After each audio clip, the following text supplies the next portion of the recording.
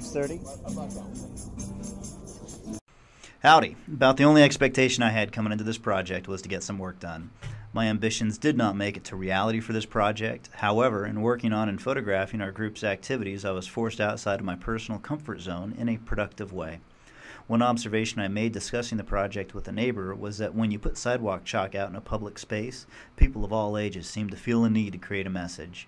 Most of the messages were positive, and while folks were writing, it gave us the opportunity to discuss the ANA, how the agency assists folks who are resettling into a whole new culture and language, and the various needs of these people that the ANA assists with, such as toothbrushes, cleaning supplies, and many other everyday goods that most of us likely just take for granted. Honestly, I was hesitant going into this project. I feel uncomfortable asking people for money or donations, especially to be given to people I do not know.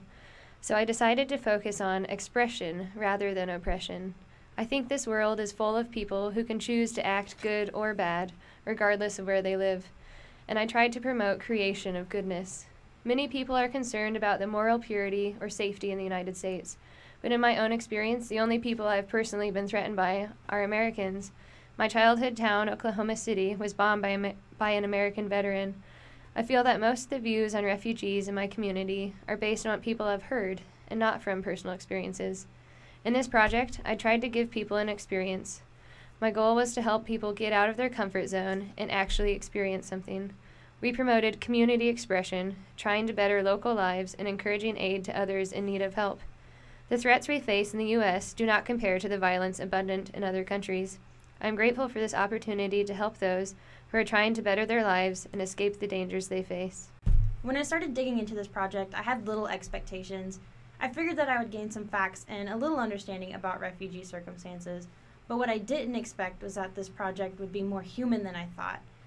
I'd never really dug into the refugee topic or tried to understand it. I went through this whole project revolving around what I could learn and how I could make someone else understand about the long and tiring process that refugees go through just to get into a safe place. Now that this experience is coming to a close, I feel like it was worthy of my time and effort. I learned a lot about refugees and collected donations to help those who are new to this country and really need the help. What I thought about the project is why. Why help those that are struggling when we have so many here as is?